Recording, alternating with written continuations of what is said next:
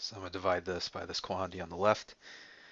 All right, so starting off here, x squared goes into x third, or x to the fifth, x to the third times. So I multiply this out, so I get x to the fifth plus x to the fourth. This becomes minus x to the third. Switch signs. This becomes minus plus. This becomes negative x cubed.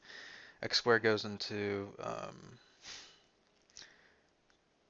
negative x cubed minus x times. So we get minus x cubed.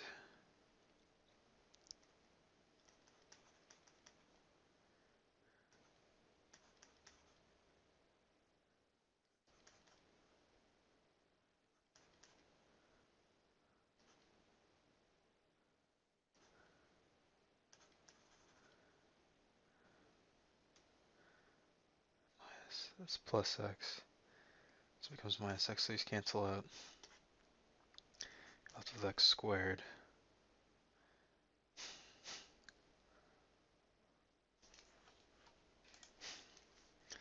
Plus 1. Alright.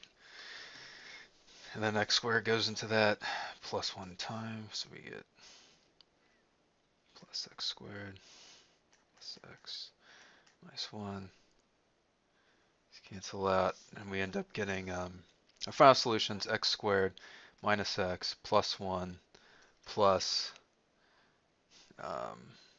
negative x plus 2 over x squared plus x minus 1. That's it.